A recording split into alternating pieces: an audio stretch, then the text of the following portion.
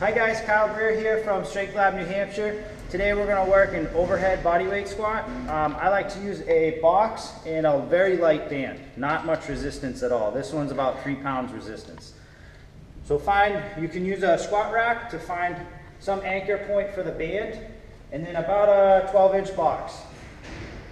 From there, I'm going to take my squat stance, so my heels should be about shoulder width apart, give or take, a little wider, a little narrower, and my feet slightly turned out. From here, arms go straight up, and I set my hips and my core. I'm going to sink to the box and drive up.